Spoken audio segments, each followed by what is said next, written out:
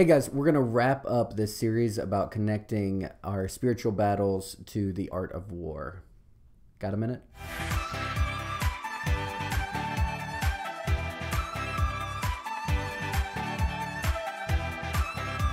So jumping into Sun Tzu, it is easy to love your friend, but sometimes the hardest lesson to learn is to love your enemy. This mirrors a lot of what Jesus says, but I wanted to talk at least from a different angle. I want to connect it to John 8, verse 36. So if the Son sets you free, you will be free indeed. So as believers, we have been set free.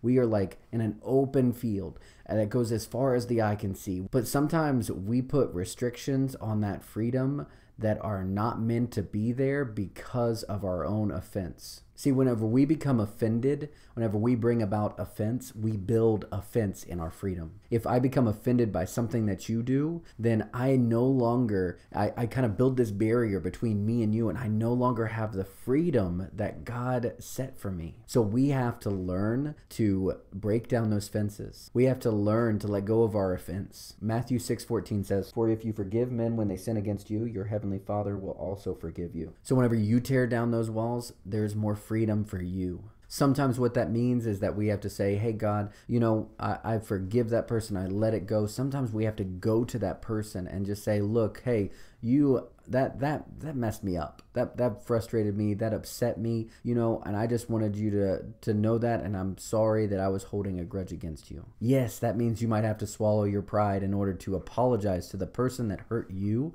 but guess what? It's about your freedom. Do you have any fences up? Any boundaries and borders of people that you can't connect with because you're holding on to an offense? Be like Christ and break down fences and allow freedom in your life.